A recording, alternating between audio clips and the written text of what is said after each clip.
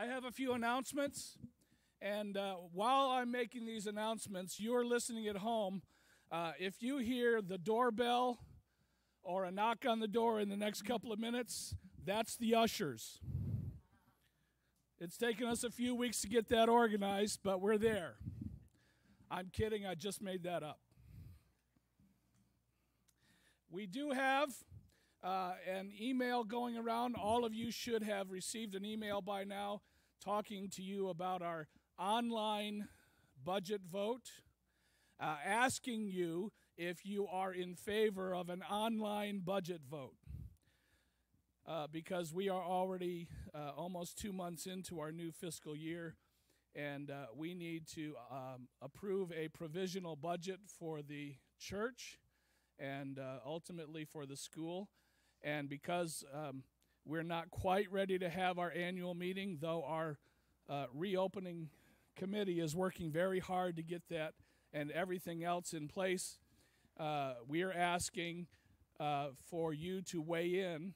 Are you okay with an online vote to approve a provisional budget? And most of you have already voted. If you haven't, please respond to that email and let us know what your opinion is about that. We want to move forward with that. I'm also happy to say I just got word this morning from our beloved Pastor John that it looks like we will be meeting together in our sanctuary this coming Sunday. Yeah.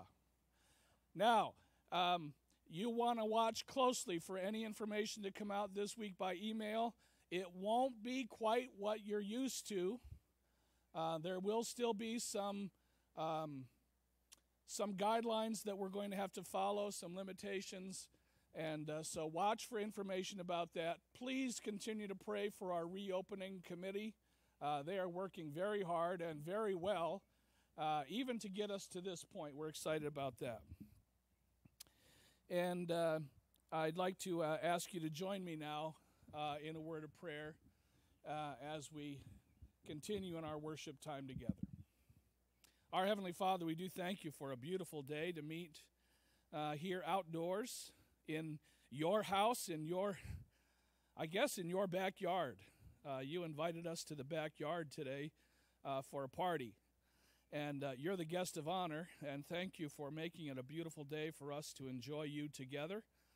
We're glad to be with one another. I'm thankful, Father, that we're still able to be online for those who couldn't make it here today, for those who are tuning in from out of the region, for those who are at home and not quite ready to rejoin us.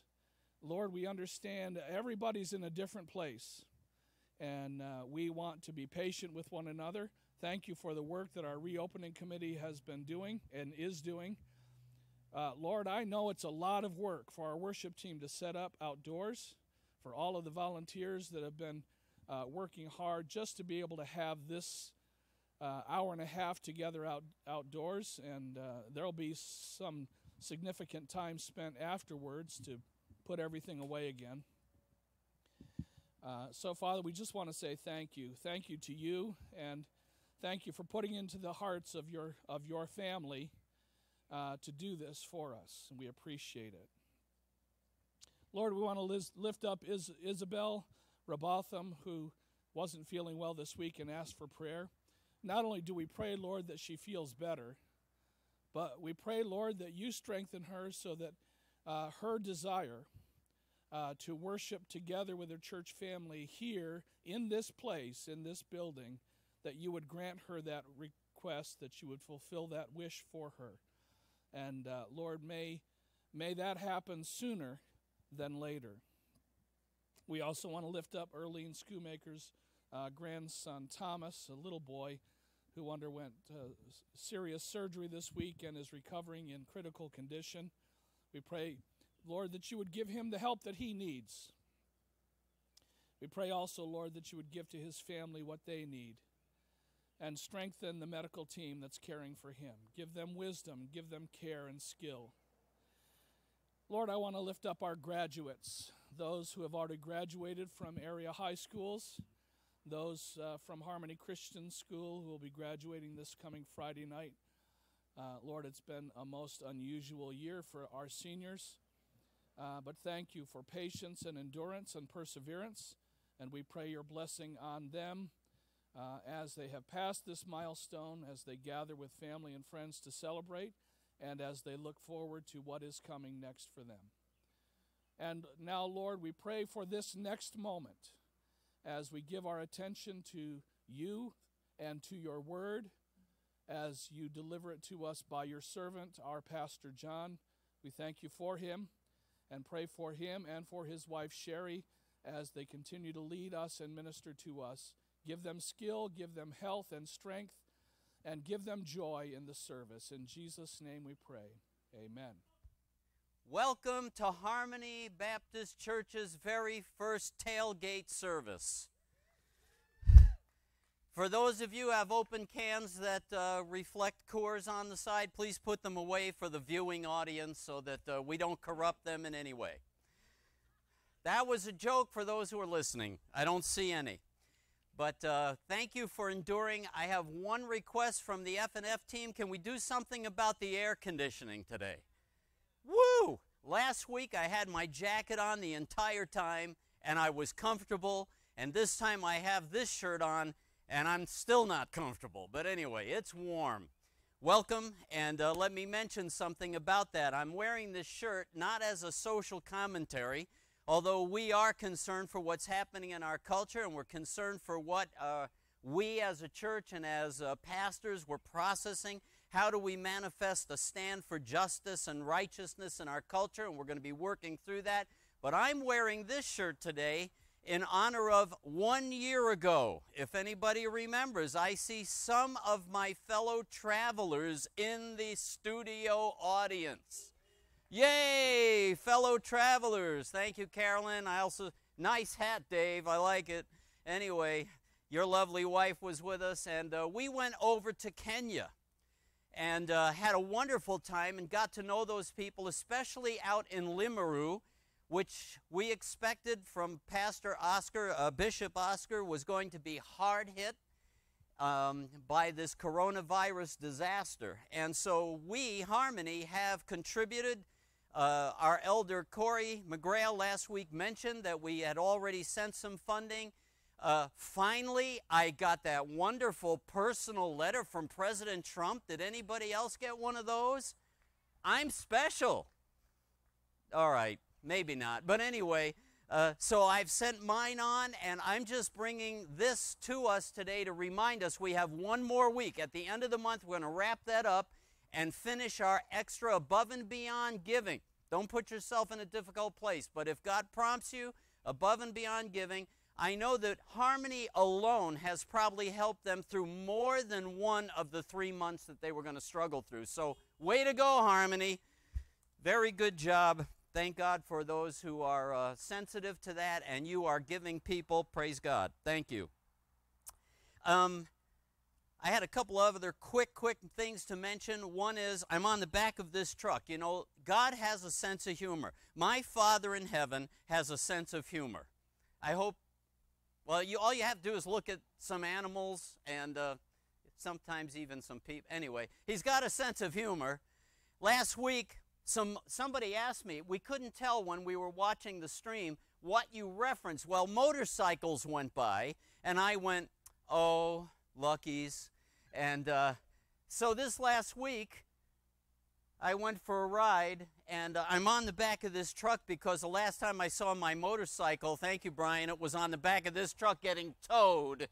That's what I get for lusting after a motorcycle ride. So anyway, God has a sense of humor, and there we go. Nobody worry about it. We'll all be fine. Today is Father's Day. Happy Father's Day to you fathers. Yes. And by the way, you deserve some applause, and I hope that'll become self-evident as we push through the Word today. I also was told that nobody would see this. I don't know if that's true, but there's this poofy little thing on my microphone to keep the wind from being a problem, and it looks like a tribble. For all of you Star Trek fans, I just want to acknowledge, Mr. Nywinning, I'm holding you accountable, the trouble with tribbles. Hopefully we won't have any trouble with this tribble today. All right, I got the thumbs up from the sweaty guy. All right, so you'll notice in your bulletin, if you printed one out, and I hope you do that, and if not, I'm going to quote the verses as we go, give you the references, and if I forget, my favorite brother who I already picked on, Bob Nywinning, will say, speaking of the microphone, say the reference again if I forget. I'm talking today about the Father's Day gift. Now think about the best gifts you ever get. I don't know what your best gifts are. For me, Father's Day is kind of low-key. We have too much activity. We have 5 children. There's so much going on. I'm happy if I get a $25 gift card to Lowe's. That'll set me up. I'm fine. I don't worry. But other times of the years, we look forward to special kinds of gifts. And I don't know what you think of as your favorite gifts. I always think of that wonderful Christmas movie. It's hard to think of Christmas in this heat. But Ralphie gets the best gift he could ever get or ever would get. And that was his Red Ryder carbon action BB gun with its compass in the stock on a thing that tells time. Go watch the movie. Anyway. And then there are gifts you don't want to get. I thought about people, and I've heard people say, oh, I got my friend over here a special gift. I bought him a dog. Okay, I didn't get any reaction on that. So just so you know, if you buy me a dog, you won't be my friend. Okay? Not because I don't like dogs, I just don't have the time or energy to take care of them, and so that's the kind of gift that keeps on giving. Kind of like the year 2020, I've heard, the year that keeps on giving, right? Keep having drama.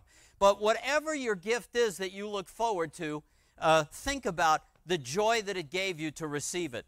I tell one story. I've told it once in our history here. I'm going to mention it again, and that is, I come from a home where my grandmother grew up in the Depression, and my mom was part of that. Now, those of you who are Depression kids, any of you out there, you know that you never get rid of anything. You don't throw things away if they still work. Well, that's not true as much today, but let me just give you the context. So years ago, sitting in our living room up north in the state, our kids were all watching the Chronicles of Narnia on our television, a wonderful color television where all the snow in Narnia was pink. Because that TV really needed to go to Never Never Land and be replaced. But I'm a second generation from the Depression, so you don't get rid of it. It still works. Your imagination can tell you that the snow really shouldn't be pink. Well, my kids didn't put up with that. So I believe it was Christmas. I can't remember exactly. I think it was. They surprised me with this awesome 1080p, all the whole works, flat screen, like we use today, like you people have. And so I finally had one. In fact, I'm still using it today in Pine Bush. Wonderful television, wonderful gift. And my kids were ecstatic because they pulled it off. I had no idea I was getting this wonderful replacement. And it brought joy to my heart, and it brought joy to them in the process of giving. Those of you who have experienced it understand the joy it brings to the person who receives as well as to those who give it. Well, with that in mind, I want to talk about the ultimate, if you will, Father's Day gift. And if you've read the text, you know where I'm going. It's in Hebrews chapter 10, verses 5 through 10. Yes, I can make Hebrews fit any holiday of the year. Guaranteed. Here we go. Hebrews 10, verses 5 through 10. Follow along. Therefore, when he, Jesus, comes into the world, he says, sacrifice and offering thou hast not desired, but a body thou hast prepared for me. In whole burnt offerings and sacrifices for sin thou hast taken no pleasure. Well, that's going to need some explanation. Then I said, this is a prophetic reference from the book of Psalms. Then I said, behold, I have come, in the roll of the book it is written of me, to do thy will, O God. After saying above, sacrifices and offerings and whole burnt offerings and sacrifices for sin, thou hast not desired, thou hast not desired, nor hast thou taken pleasure in them, parentheses, which are offered according to the law which God gave them. He said, behold, I have come to do thy will. He takes away the first in order to establish the second. By this we will have been sanctified. By the way, that word means permanently sanctified, set apart for eternity. We have been sanctified through the offering of the body of Jesus Christ once and for all. Key phrase, the gift that Jesus gives his Father. Behold, I have come to do thy will. A reference to a prophetic psalm about the Messiah, Psalm 40, verses 6 through 8, just in case you wanted to know where it came from. The best gift ever. What is the best gift? When I talk to my children and they say, what do you want for Father's Day, or what do you want for Christmas, or whatever, I do often respond, the best thing you can give me is living the right way, is doing what is right. In fact, in the book of 3 John, chapter 1, verse 4, that shepherd, that pastor, John the Apostle, says this, I have no greater joy than this, to hear of my children walking in the truth. And from my chair as a shepherd for 44 years, both my actual physical children as well as my spiritual children, when they walk in the truth, that gives me the best joy, the greatest gift imaginable. Now think about that as a child of God. What gives your Father in heaven the greatest joy? Should be able to do the math. It's not about the check in the plate. It's not about even coming on a Sunday per se. It's that whole thing of obedience, and it's going to be pointing out that it comes from the heart.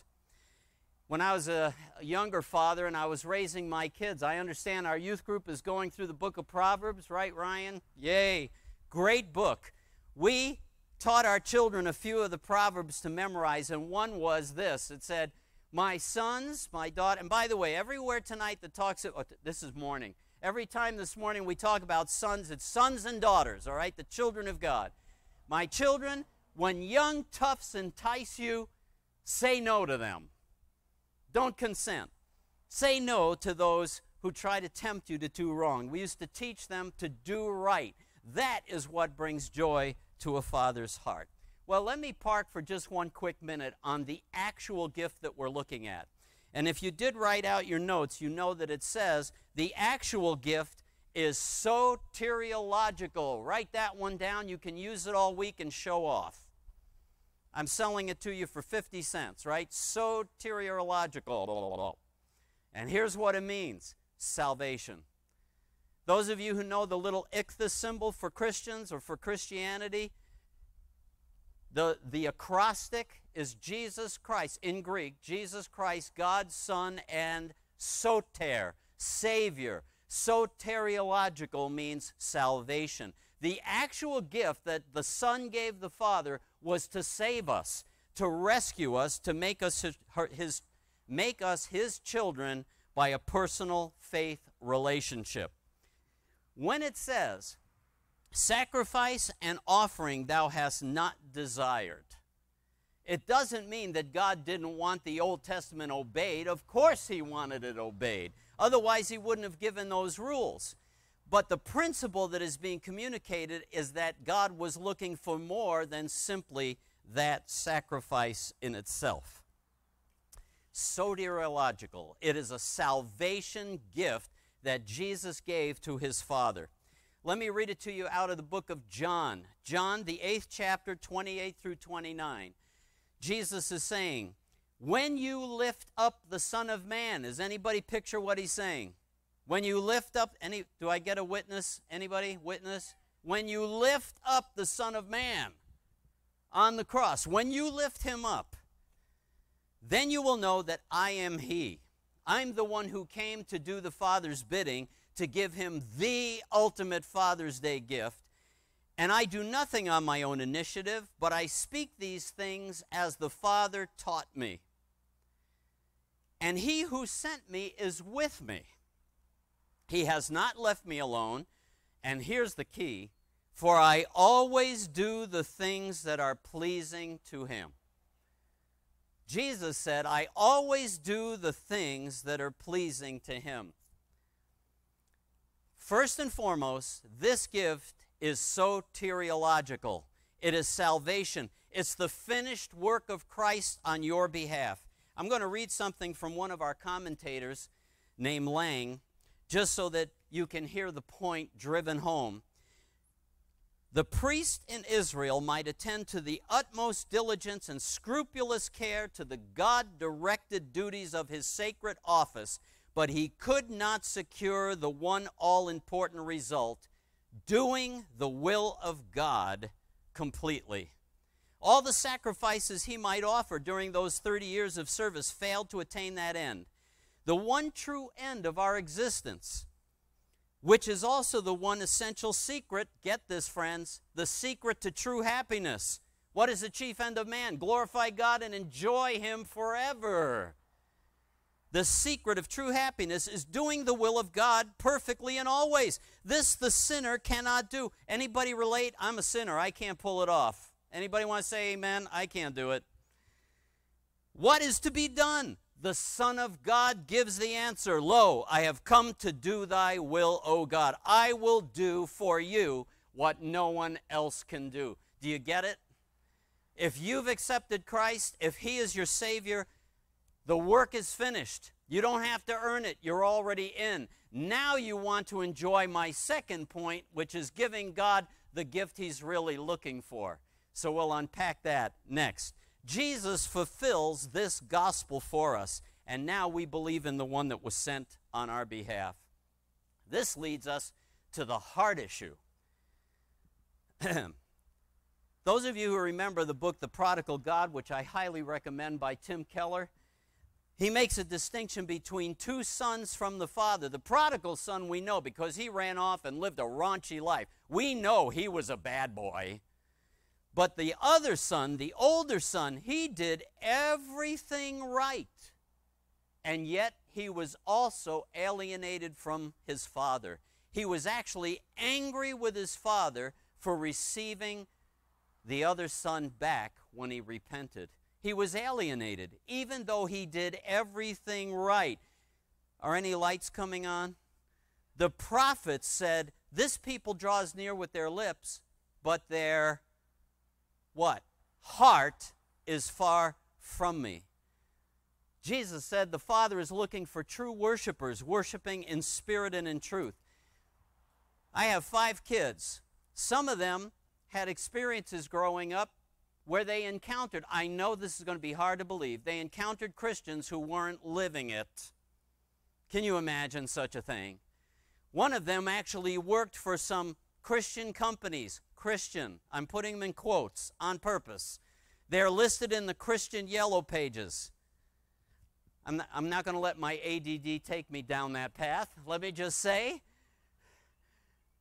he worked for one of these companies who went to church and looked right on the outside, but in their business practices, they were always one step behind what was legal. They were driving illegal vehicles. They were breaking rules left and right. He would scratch his head and say, what's going on? That's what you call drawing near with your lips, but being far in your heart. A heart obedience that wants to please the Father who's watching. Whether the cops pull me over and figure it out or not is irrelevant. What matters is, am I doing what my Father in heaven ultimately wants? The desirable gift. Number 2, your desirable gift is psychological. Soteriology, salvation is settled. But what goes on in your psyche? What goes on inside of you? Inside the giver. That's what God is looking for. A loving, trusting, obedient heart. The inner thoughts and motives. Jesus could say, I always do what pleases my Father. Now, I have to go on record. I don't always pull that off. And I have a feeling you would all agree with me that you don't as well. Nevertheless, I have to confess that because of the new birth within me, there is a joy of knowing when you do actually get it right and you know that you've pleased the Father, that is second to nothing. And our Father delights in that. And boy, what a great Father's Day gift to give him. Every day is Father's Day on that line. Every day. So I know it's Father's Day, and Father's Day elicits various emotions. Many of you in the parking lot here today or listening online, you are well fathered. You can almost smell it when people, especially sons, have been well fathered, and you can also sense it when some of the modeling of mom and dad, and especially dad, has gone awry and they've done it imperfectly. You can smell that brokenness as well. You know, we're all trying to do our best parenting, and we tried to do our best, and we certainly made mistakes. We got some things right, thank God. We also missed some things. You're in the same boat, and God will support us. I'm going to get to that in a couple of minutes, but let me just say, depending on your context, your response to the Heavenly Father is either easy or difficult, depending on what you had modeled and how much damage or grace was imparted from your Father. Tons of rebellion, confusion, senses of rejection, unresolved anger, gender confusion, all of that can come from having the wrong signals at home. On the other hand, having an involved father and mother, but father especially, has an impact that is second to nothing. Even if they're imperfect, being there is better than not being there. I'm not going to park on my circumstance because many of you have heard it before. I come from a very broken background. Others not so much. But I want to go on record that my Father in heaven is a good, good Father, as we sang this morning, and He can make up the difference of what has been lacking in your spirit, whoever we are. He can make the difference. And I'm speaking with personal experience because in spite of being fatherless, He fathered me. And I mean that literally. I had to cast myself on His mercy, and I found that He comes through with His promises. Let me just opine for a minute. I've been in this business a while, 44 years. I've watched fathering and mothering, parenting over the last 30 years, and I've seen an interesting social effect. Way back, I remember when the self-esteem thing was priority, and we really poured tons of that into the lives of our children to the point of risking narcissism, if I may say so. And then as time went on, I saw parents slide in a different direction, which was almost from helicoptering to abandonment, so that our kids are almost told, you know, go figure it out for yourself, which they will, but they won't necessarily get it right. And so somewhere in the middle, my brothers and sisters, for those of us especially who are parents of young kids, and by the way, have you discovered, moms and dads, it never ends even when they grow up? You're still involved in the parenting project, right? You're still involved. That somewhere in the middle is a healthy place. I know sometimes people feel like, am I getting this right? Am I getting it wrong? Let me give you a little bit of encouragement, just kind of across the board. 25 years ago, David Blankenhorn wrote this book, Fatherless America. It was talking about a pandemic. And he's coming at it from a sociological perspective, so I don't want to get too distracted here. But I just want to point out how even people who think clearly see the benefit of healthy homes. Here's what he says in chapter 2 about fatherless society. Fatherhood is a social role that obligates men to their biological offspring. For two reasons, it's society's most important role for men. First, fatherhood more than any other male activity. Listen to this. Fatherhood more than any other male activity helps men to become good men, more likely to obey the law, be good citizens, to think about the needs of others. Put more abstractly, fatherhood bends maleness, in particular male aggression, toward pro-social purposes. Second, fatherhood privileges children. In this respect, fatherhood is a social invention designed to supplement maternal investment in children with paternal investment in children. We need both, moms and dads. That was the design. We're not an accident, by the way. We're not just a social construct. We're the result of creation. Indeed, last thing, Many anthropologists view the rise of fatherhood as the key to the emergence of the human family and ultimately human civilization. Where did my notes go? This is not good. I've always said, moms, you're the civilizing influence in the home. Dads, when you respond, you nail it. It makes it work. Work together. It's an awesome, awesome and powerful thing. Just having men in the home makes a difference, the right men. And I think about my upbringing and what I had to learn. I had other role model men, and then some of them were in the church that just spending a few minutes with a fatherless young man who was trying to find his way left an impact and a print on my soul that has lasted me to this day. Gentlemen, you're never done. Step up. There's so much to invest in the next generation. So, I want to be able to give that to my children, whether they're spiritual or whether they're physical. And we want to talk about the good Father that we have. Let me read this verse that's coming up in the book of Hebrews. Furthermore, Hebrews chapter 12, 9 through 10. We had earthly fathers to discipline us, and we respected them. Shall we not much rather be subject to the Father of spirits and live?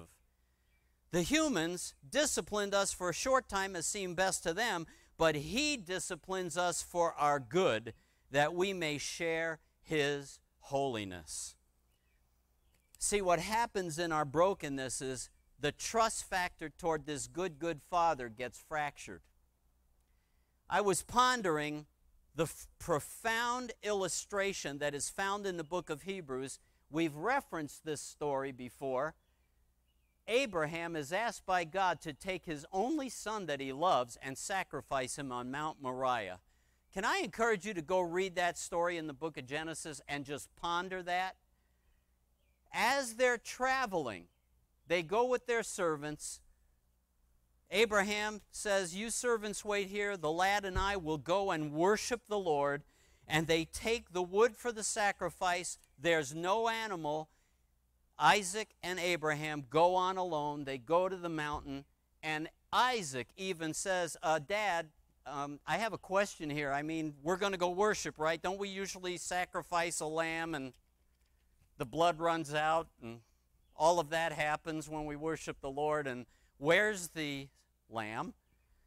And Abraham says, God will provide a lamb, my son. And he trustingly goes along. But we don't think more about that. Think about, the Bible says, Abraham binds his son's hands, lays him on the altar. I wish I could have seen this. Think of the trust and the love. As strange as this story is, there was something profound in that relationship of trust and love where this son models out and illustrates our Father in heaven who gives his son on our behalf. And thanks be to God, he rescues him at the last second. Abraham guessed right. The Lord will provide a ram for us, and he did. And so, as Hebrews said, he received his son back from the dead, just like the Father in heaven received our Savior, Jesus, back from the dead. A profound picture of Father, Son, love, and trust. That brings me to my last point. What is your good gift for your Father? That's volitional. That's something you have to choose. God's done it all for us. What do we give back? What he looks for, what he delights in, is gifts that come, obedience that comes from the heart, because I love the Lord. I was thinking about that whole issue of our gender sensitivity. When we sing that song, Beautiful One, I think I told you that I heard that song for the first time when I was at a conference for people who were struggling with gender identity, who were pressing in to the healing power of God, and that song stuck in my spirit. How many times males have ideas like doing dishes or laundry or feminine activities? Irrelevant. And for me to say, Beautiful One, and God, I love you. And I remember Uncle Win, right, Kathy? Uncle Win used to pray, Jesus, the altogether lovely one, that I am completely secure in saying that. Why wouldn't I be? He's perfect. He's beautiful. He's beyond comprehension. And He has rescued us even though we don't deserve it. And so out of that, a response of love simply wants to give Him obedience. I have no greater joy than to know that my children walk in the truth. We can't pull it off by ourselves, but He's not left us alone. The last verse I want to share with you is Galatians chapter 4, verse 6. Because you are sons and daughters, God has sent forth the Spirit of His Son into our hearts, crying, Abba, Father. It's an intimate Aramaic daddy. My grandkids call me Pop-Pop. That's who I am. And it's intimate.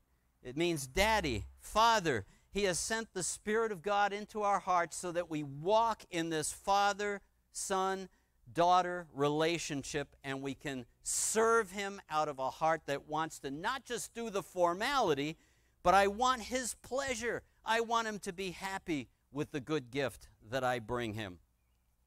I don't know what has gotten in the way in your life. I wonder sometimes why I have to argue with people who profess faith to obey what Jesus says.